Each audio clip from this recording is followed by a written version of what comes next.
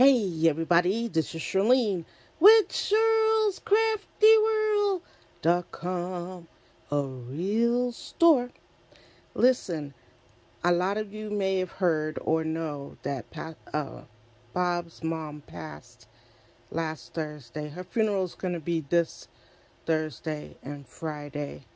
But Bob has a birthday on December 30th.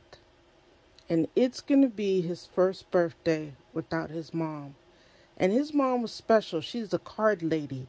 She don't give you one card. She give you two cards all the time. And I know he's going to miss that. I can make him cards till the cows come home. He sees me every day. What I wanted to know, and this is not mandatory, is if my crafty family would reach out to Mr. Bob with a birthday card. He's going to be 68. And just let him know that there's love out there for him.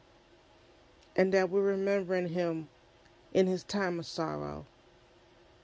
I would appreciate that if you guys could do that.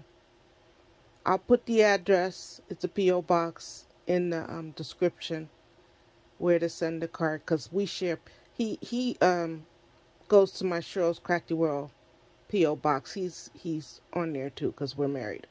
If anything happens to me, I want him to have access to it.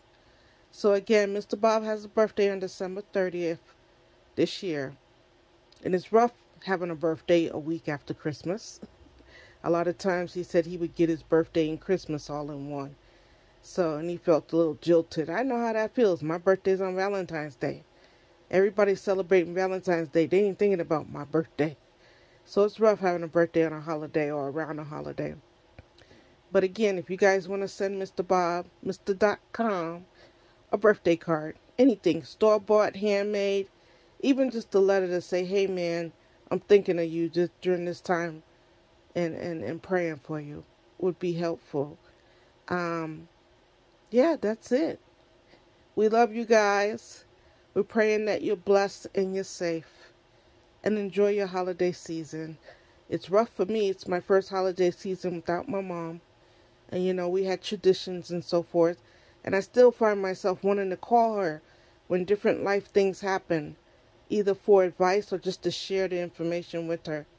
And I got to stop myself. I reach for the phone and realize she's not there for you to call, Shirlene. So it is rough. But I'm showing you Psalms 91, which is my favorite scripture. And in this time of sorrow, I'm pretty sure that God is holding both me and Bob. All right, you guys, we'll talk to you soon. Have a blessed day. Bye for now.